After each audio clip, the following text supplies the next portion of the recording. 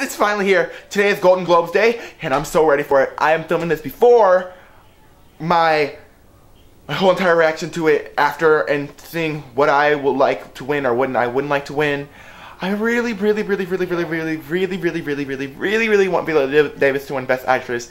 I really want her to win Best Actress really bad, and not just because she's black. It's because she deserves it. She does such a good job in How to Get Away with Murder. I really hope she wins this. Oh, I really do. And that's about it. That's my only prediction going in. I didn't really, well, I don't really know the nominations. I'm kind of going in here blind. I usually do know the nominations, and I'll probably, when I see it, I'll know most of the shows, but I will give you guys a review after. But this will be my little thing before. Hopefully everything goes well. Hopefully my super shows win. I'm more of a show buff. I hope Lady Gaga does not win. Low key, very low key. But other than that, I really just, I'm so scared, guys. Okay, I'll see you guys in a second. Okay, we're back from the Golden Globes, and I figured out that I need to watch more movies because I know absolutely nothing. Things I'm happy about with this Golden Globes. I'm happy that Leonardo DiCaprio won. I am glad that Jennifer Lawrence won. I'm glad that Taraji P. Henson won. And I'm glad that, oh no, everything else I didn't know. I felt like I watched a lot of TV and movies. I cannot believe I barely knew any of those movies. It was really weird this year. I feel like these movies weren't box office hits or very well known. I don't know, maybe it was just me. I felt like last year I knew almost every movie that was nominated, and I've seen every movie that was almost nominated. But this year I haven't seen almost nothing. I don't know, maybe it's just me. Also, American Crime should have won Best Picture.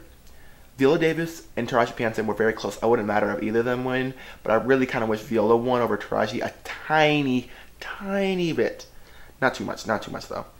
But we're also going to talk about Ricky Gervais, who, I think that's his name, however you pronounce it. He made a lot of offensive jokes about the transgender community, because I was on Twitter tweeting about with the Golden Globes, and I saw, oh, Ricky Gervais is making all these transphobic jokes and blah blah blah.